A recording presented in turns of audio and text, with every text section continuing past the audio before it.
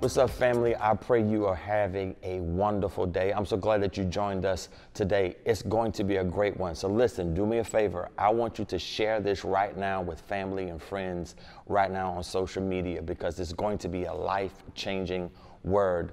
And I believe that God is going to do something phenomenal in our midst today. So listen, I want you to grab your Bibles, and we're going to continue our series, Side Effects. Last week we talked about that bottle of ibuprofen and the side effects that came with it. And sometimes we take things not realizing that it has effects on us in other ways. And so today what we want to do is actually pinpoint a biblical character by the name of Ruth, who's going to actually kind of give us the lessons and the principles we need today to learn this lesson of how to handle different side effects that are taking place in our lives. So if you have your Bibles, if you have your iPads, what I want you to do is I want you to go with me to Ruth chapter 1, and we're going to read verses 19 and 20 in your hearing. It says this: Now the two of them went until they came to Bethlehem. And it happened when they had come to Bethlehem that all the city was excited because of them, and the women said, "Is this Naomi?" But she said to them, "Do not call me Naomi, call me Mara, for the Almighty has dealt very bitterly with me." I want to use as a subject, as we deal with this side effect issue, I want to use as a thought, don't do that to yourself. So many people right now are dealing with mental strain. They're dealing with the stress of what they're seeing mentally in our world. Every day we are bombarded with negative news about things that are happening around our world. And this past week, I actually came across a news article about a woman by the name of Lorna Breen. She was 49 years old. She actually worked at the New York Presbyterian Allen Hospital, but she ended up testing positive for the COVID-19 virus. After being tested positive, she went home with her family in Charlottesville, Virginia, and she committed suicide. The actual police officer said this. He said that the personal protective equipment, the PPE, can reduce the likelihood of being infected, but what they cannot protect heroes like Lorna Breen from is from the emotional and mental devastation caused by this disease. She saw so many things happen in the city of New York while she was serving there, and it played a toll on her mentally. And if we're honest, all of this is playing a toll on us mentally. And so I want to deal for the next few moments with our mental state, dealing with how COVID is affecting us mentally. I asked some of you to fill out a survey, and you did that. And thank you so much for filling out that survey. And if you don't mind, if you haven't, we'll make sure we put it in the link below, or even on our Facebook page, so you can give us information so that we can serve you better. But many of you said that you were having a hard time mentally. And so the Bible talks about how to handle stress. But there's a woman by the name of Naomi, actually, who is dealing with a very difficult time in her life. And the Bible says in chapter 1 that her husband, Elimelech, actually moves to a place called Moab. When they get there because of a famine. He's making the best moves he can under the situations that he's in. And many of you are just trying to make the best decision. You're just trying to make the best move with what you have. And I came to encourage you to keep making the decisions. No decision is 100%. Outside of salvation, outside of Jesus, every decision you will ever make will have some kind of negative impact, or it just won't have it all. You can find what you think is the perfect spouse, and you realize they're not perfect. You think you found the perfect house, move in and realize it's not the perfect house. You think you could find the perfect car, buy the car, and realize it's not the perfect car because it's not 100%. And so the Bible says that Elimelech makes a move to Moab because of a famine. So many people want to deem this as God being angry with us. But it could be actually a natural disaster. The Bible says that there's a famine in Ruth chapter 1. It's a famine. It's just a natural disaster. It wasn't that God was angry with them. It's just something happened. And can I tell you, sometimes life just happens. Sometimes it's just life. It's not that God is mad at you. So many people have a theology that the reason why this is happening is because God is mad at you for something you did, and this is payback, and you're going to pay for what you've done. And I came to tell you, God is not mad at you at all. I came to tell you that he loves you, and even though we're not perfect, he knows that, and he loves us in spite of. And so the Bible says that they move because of this disaster. Now, I want to share this with you. The Bible also makes very clear in other situations, like in the book of Judges, where Gideon is actually hiding from the Midianites. And the Bible says that the reason why that the Midianites were attacking them is because of their disobedience. Even in Deuteronomy, I believe, chapter 11, the Bible says that if you disobey me, that he will shut up heaven and he will close the rain. So the Bible speaks about that, but God makes it clear that when he does it, he says, yes, I'm going to do this. We do not see this in the book of Ruth. This is not something that God did. This is just a natural disaster. And so I want you to know that God is not mad at you. This is just life. And so the Bible says that she goes on, she lives her life. And while she's doing this, she loses her husband during this time. She's having to deal with the loss of her husband. And so many of you having to deal with the loss of loved ones because of this virus. Some of you have lost loved ones just during this time, not as a result of COVID-19, but just the loss of just natural causes and other things. But yet you didn't have the opportunity to bury them, or you couldn't see them, or you couldn't send them off properly or the way you would want. And you're having an issue with that. And I can understand that. But I want you to know that God is still able to heal the heart, even though this situation has caused things to be very difficult for you. It's interesting to see how Naomi responds to this. She not only loses her husband, but she also loses her 2 sons. And now it's playing her. And the Bible talks about this. The Bible says that the weapon of our warfare are not carnal, but they're mighty through God to the pulling down the strongholds. In other words, there's always a mental battle. There's always something there we're going to fight in our minds. And while you are going through this, I want you to make sure that you don't beat yourself up for the things that you are experiencing. Do the best you can. Watch God work the rest out. I believe he's going to work it out on your behalf. And I need you to stay focused and stay faithful and consistent to what God is giving you to do. I believe he's going to turn this around in our favor because the Bible speaks about that. The Bible says that even as she loses her husband and her sons, that her sons actually end up marrying 2 women. One Oprah, not Oprah, Oprah, and the other one by the name of Ruth. And the Bible says that after she loses both of her sons, she says this, I'm going back to Bethlehem because I hear God is moving. I want you to know, in spite of all of the negativity that the news puts out, in spite of all of the negativity that people have a tendency to repost, I want you to know God is moving in your midst. I believe he's moving now. I believe he's going to continue to move, and I want you to stay faithful and to continue to believe that God is going to move in your life no matter what's going on. You may not see it, but it doesn't mean he's not moving. Yesterday, actually earlier this week, my daughter celebrated her birthday. And so we were getting gifts, and so we had things in the truck. We had a bicycle in the car. We had little honors and princess gifts and all this stuff. And we were working on things, and she didn't even see it. Can I tell you, God is getting ready to throw you a party? He's already putting things together that you don't even know about. And I came to let you know that God is still moving on your behalf, even though you don't see it. And the Bible says that when she comes here, she has to deal with something. And so she says to her daughter-in-laws, we have to separate.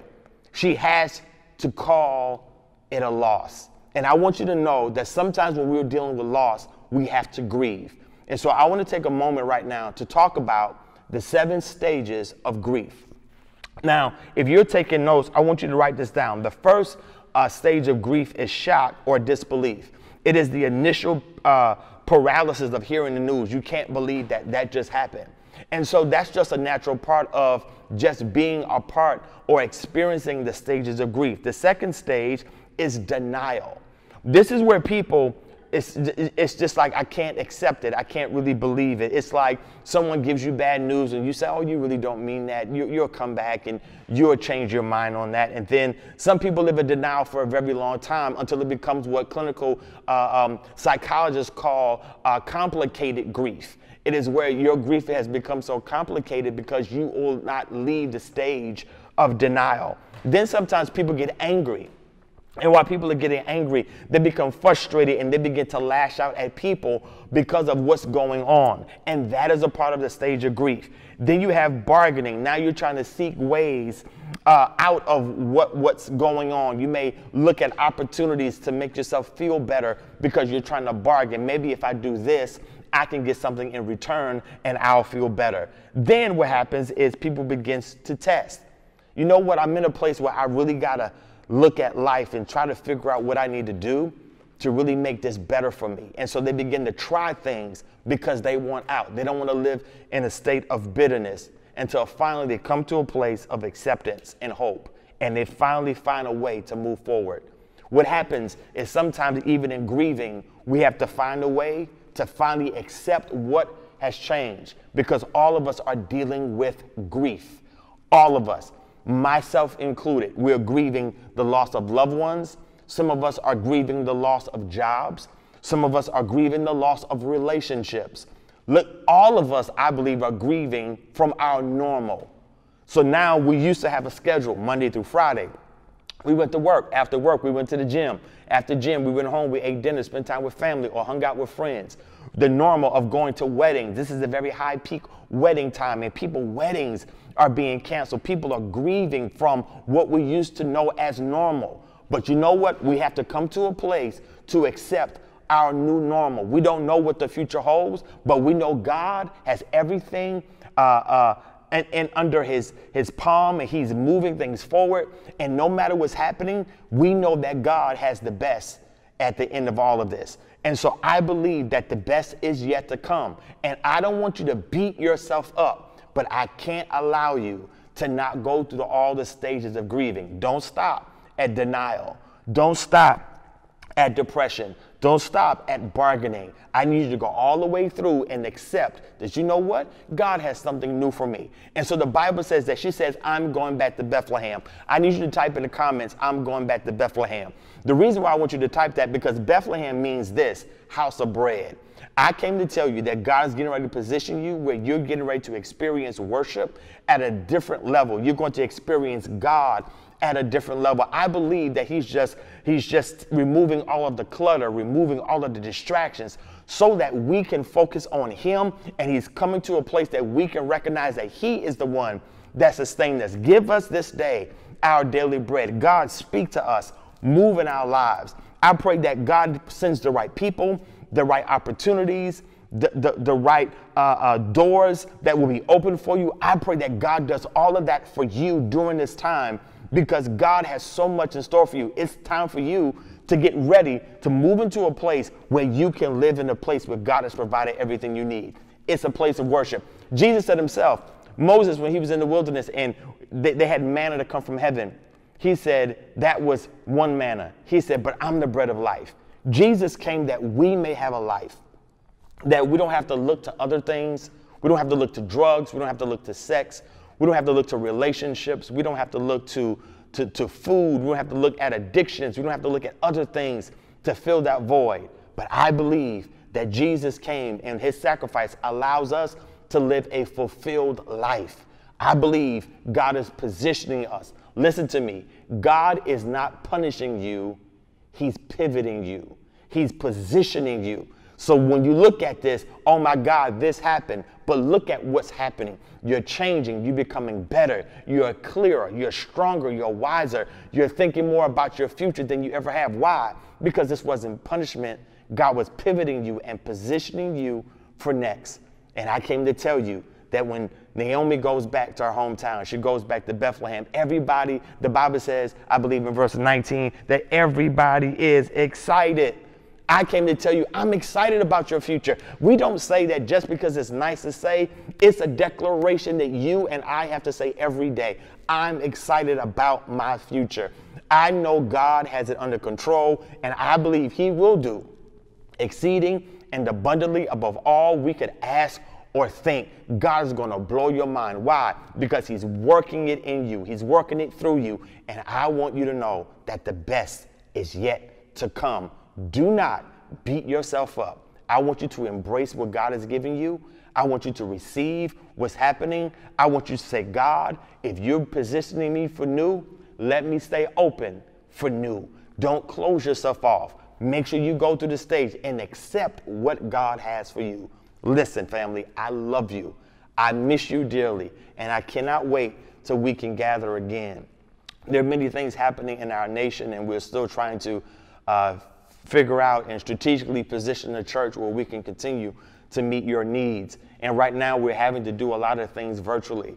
So as we walk through this, there will be some changes and some things we're going to do. We're going to try some things, but we're going to do whatever we can to make sure that we are meeting your needs. And I want to thank you for watching today. And I pray that you would share this with someone who may be feeling down, who may be feeling like hope is all gone, let them know that Jesus is still there and they cannot beat themselves up during this time. So I want you to, at this time, think about what it is that you want God to do in your life. But for that person who's watching right now that you do not know Jesus as your personal Lord and Savior, I want you to repeat a simple prayer after me. And it goes like this. Heavenly Father, come into my life. I recognize that I'm a sinner, and I pray that you will come into my life. Make me brand new. Take control of my life and allow me to live this new life you have prepared for me. I believe you died on the cross for my sins, and I believe you got up 3 days later with all power in your hand. I believe it and I receive it. In Jesus' name, I'm saved. If you prayed that prayer, it's that simple. And now Jesus, the King of Kings and the Lord of Lords, is now in your life. We want you to let us know that you have accepted Christ into your life. If we can pray for you, there's information on the screen right now that you can actually take advantage of to let us know that you have given your life to Christ. We love you and we're praying for you. And now we're going to prepare our hearts to give. Thank you so much for your giving. And I want to continue and to push you and encourage you to continue to give, because even though we're not gathering, ministry is still going on, believe it or not. Because of your giving, we've been able to raise money to give to Harvest Hope, to actually feed almost 200,000 people. We want to continue to do that. We're looking at other ways we can do community service in our community, but because we want to make sure that people are safe, we're trying to provide resources, financial resources to those who are in need. So listen, we love you guys. Thank you much for believing in the ministry, believing in the vision, and I look forward to seeing what God continues to do. I love you all. I pray you have a wonderful week. So let me pray for you. Father, I thank you for those who are giving now. I pray that you will multiply that seed 30, 60, even 100-fold. And Father, I pray that you continue to bless them. Because God, we have declared we're not giving where we're living, but we are sowing where we are going. We trust you and we believe in you. Father, I also pray that they have a wonderful week, a blessed week. Keep them safe. Father, even those who are in our midst who have tested positive, I pray for healing and for recovery. We come against death and we speak life even now. We thank you for all you will continue to do in our lives. In Jesus' name we pray. Amen. Listen, love you guys. See you soon.